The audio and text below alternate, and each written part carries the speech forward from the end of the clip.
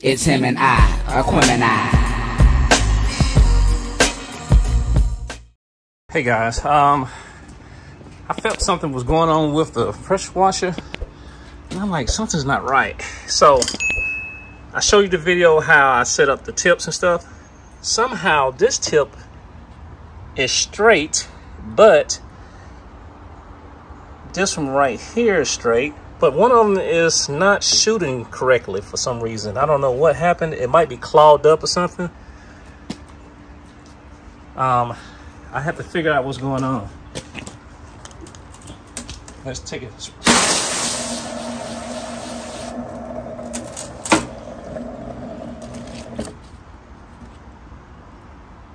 That one's shooting out. This one isn't. I have a feeling that this one might be clogged. So let me go back and take this one off to see if there's anything in it. That way we can make sure it's running smooth, because the machine is vibrating. That means it's off balance. And when I was trying to clean, one of the tips seemed like it wasn't spraying correctly. So I'm gonna take it off and see if it's clear. See guys, this is the reason you always have tools with you.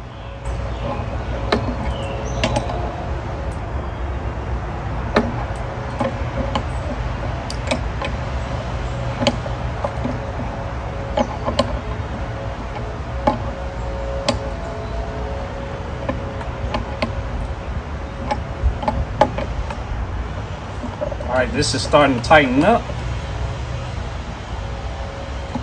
So now I know I need to line my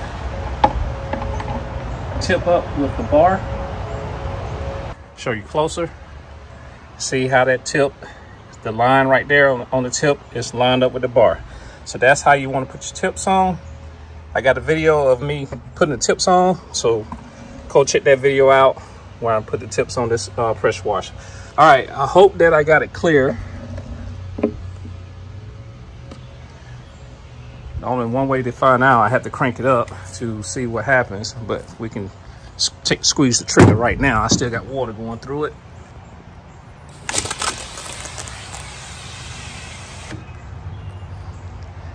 So look at it. One of them is still, that one's clear. This one isn't. So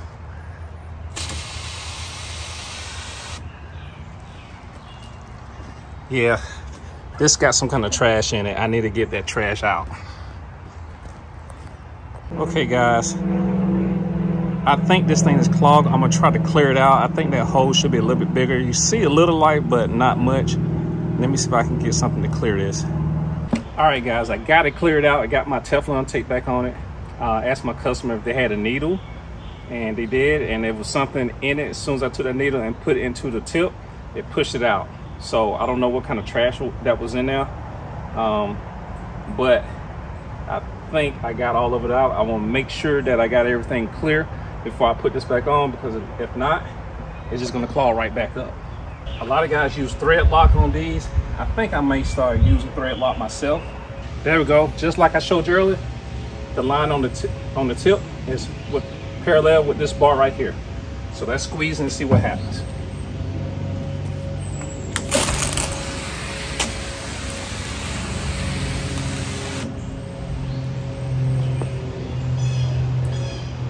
That was good.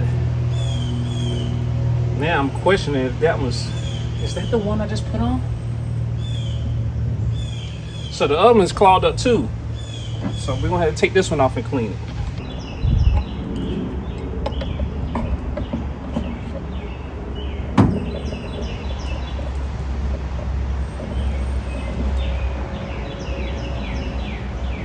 Yeah, this one's clogged up too. So let me go get the needle and clean this out again. All right guys, so what I'm gonna do, I got this needle right here. I'm gonna take this needle, put it to the tip to push whatever's in here out.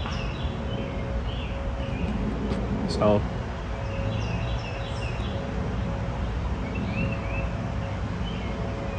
it was something in it. I don't know what was in it.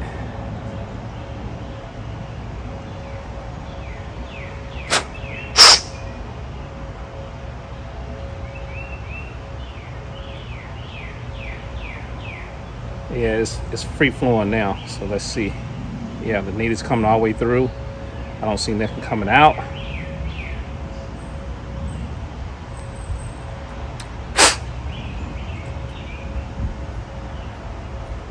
All right, that's clear. All right, guys, as you can see through it better now. So that tells you that it's clear. So let's hope it stays that way. Take my Teflon tape. This is one of the things you should have in your toolbox, guys. So make sure you have Teflon tape for your tips, and also if you're going to change out a quick connect, you need to put Teflon tape on your connections. Anytime that you have something with grooves, you want to make sure that you have some kind of tape or something to put in there so it won't cause a leak. I think the next thing I'm gonna do, I'm gonna replace this bar with a different bar. When I looked in there, it's rust in it. It could be rust that's breaking off and getting stuck in here. So to solve that problem, we'll replace this bar. I think it's anywhere between $25 to $50 for this bar. All right, both of them lined up. Let's see what happens.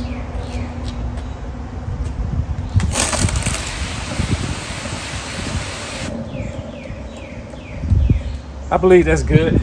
So let's crank up the machine and see what happens back over here.